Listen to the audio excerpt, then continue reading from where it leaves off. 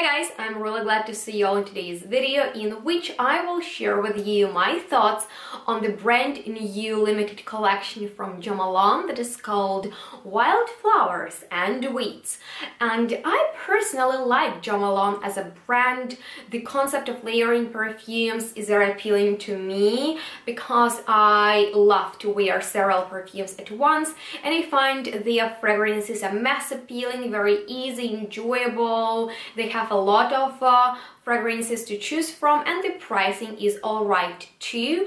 But I love their limited collections because I find they get really creative with them, trying to make them outstanding and to smell unique and different.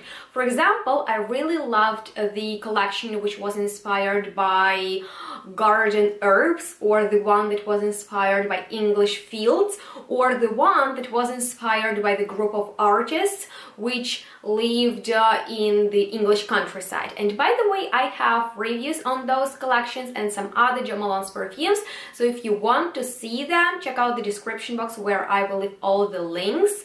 And I couldn't wait till the launch of this new 2019 limited collection, because every year in March they release a new limited collection, and I hoped that they will combine wildflowers and wild herbs in this collection, and I honestly dreamt about it in the night, and I went on Fragrantica every day in the hope that I'll find out more about the new collection. And one day I did. There was an announcement of Jo Malone releasing collection inspired by wildflowers and weeds, and can you imagine how excited I was? I just felt that coming.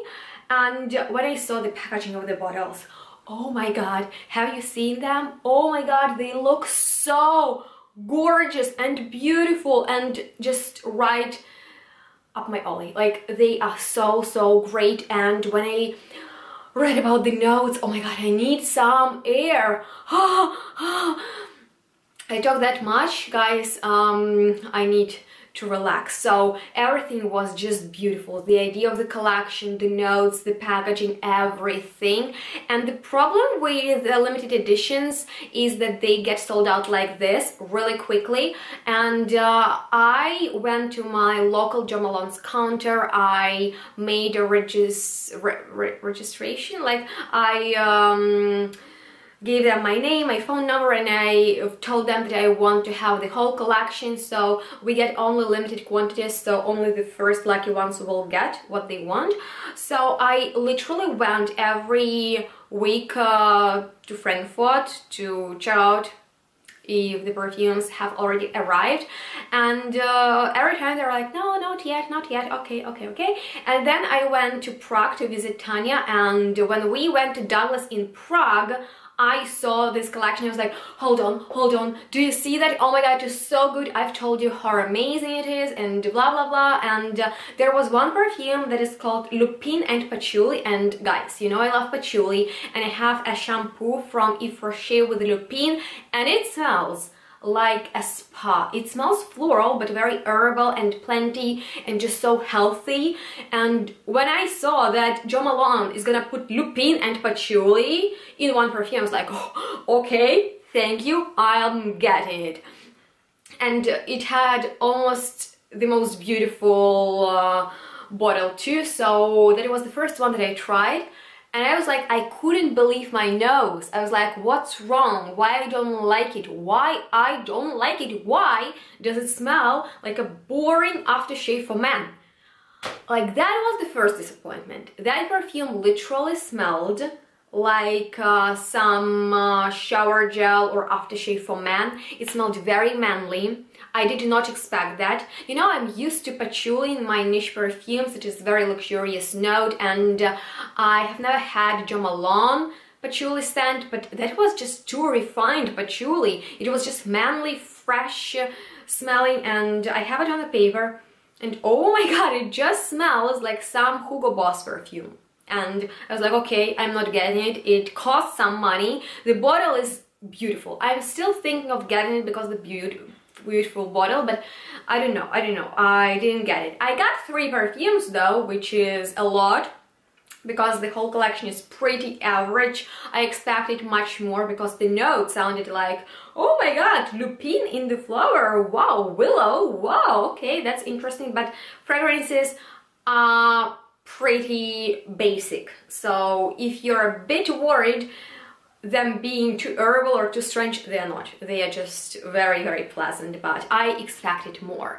So with that being said, I tried out the whole line in Prague. I didn't like it, but I thought, okay, I need to take my time when I'll be in Frankfurt and just make my decision there. So obviously I went to Frankfurt, and they planned to have an event, a launch of this collection, and I got there and 2 of fragrances were already sold out. Can you imagine that? They didn't even have a tester for me to try them out, so that was pretty disappointing. And I knew that I don't want lupin and patchouli, so I ended up buying 3 perfumes, and 2 of them I got in this nice springish green box out of pretty cheap material, but the design is nice. It has a vibrant green color with all the flowers and herbs that are featured in the fragrances, but I found that they didn't really thought it through creating a box only for 2 perfumes, because there are 5 in the collection. So if I wanted to get all 5, I needed to get 2 of them in the box and 1 extra, which, I don't know, it doesn't make sense to me. So let's start with a perfume that is called Willow and Amber, and it has really cool notes of willow tree, and I thought, oh my god, what's that, how will that smell? So the packaging first, the design, the style is nice. It has this willow or ivy leaves, right? And I love ivy as a tree. It is beautiful, and I love the leaves, and I love the design. It is pretty basic, the most simple one out of all. And the fragrance first is pretty sharp. It opens with this almost lemonish vetiver scent that goes straight into your face. It is sharp and very strong and a bit messy. I don't like it first, but then when it calms down, it actually turns more like cashmere wood, more gentle and soft, but at the same time it is still inoffensive, very office-like fresh scent that would be great to layer with other fragrances from this collection and just with other perfumes. It just provides that very fresh, slightly woodsy, herbal, clean aroma, and I do like it actually. It is very unisex as the whole collection. I like that they created it in the very unisex style. And that one is alright. I don't get a lot of amber or vanilla out of that. I just get some, as I've said, citrusy vetiver and then just fresh herbs. So let's move on to the favorite of mine from this collection, which is called Hemlock and Bergamot, and it has almost like deal on the bottle, right? So that's kind of cool. It looks very nice and it matches my shirt, and the notes in here are amazing. We have powder, we have heliotrope, and it does smell pretty powdery, but at the same time it smells citrusy and very vibrant and sparkling, and it is a crisp scent, but at the same time it is fluffy because of mimosa and powdery, and this is probably the most feminine one and most appealing to me because I love powder, and this is that unique powder, sparkling, fresh, citrusy, herbal. I love it. It is a great scent. I wish I had 2 bottles, a backup and this one that I could go crazy with. It is very springish, sunny, and just beautiful. If I needed to recommend one for women from this collection, that would be Hemlock and Bergamot. And the final one, which is the most interesting and creative fragrance that I didn't think that I will like it, but I ended up loving it, is called Cade and Cedarwood. And as you can see, we have almost like juniper berries on it, and that is exactly how it smells. It smells of juniper berries intensely, but also of burning, woodsy and herbal smoke. And I kind of like it because I I have never experienced anything from Jo Malone in this style, and I don't really like smoky, woodsy perfumes from niche brands because, you know, they create intense fragrances, and I find this one is pretty fresh but mysterious and more appropriate for nighttime. It is also great for cool weather because it has this touch of vanilla, which is very aromatic. So this one is going towards masculine side, but it is really interesting, and I find that this one is worth attention the most. So I highly recommend you guys to check it out and to leave me a comment below if you are already familiar with this collection. If so, what are your favorites? Were you disappointed or excited or surprised by this collection? I can't really say that this collection has amazing longevity. Fragrances are very layerable, so they are also effortless, fresh, but they do not last that long. Are they creative? Yes. Do I recommend them to try if you have a chance? Definitely, but this is not a groundbreaking collection.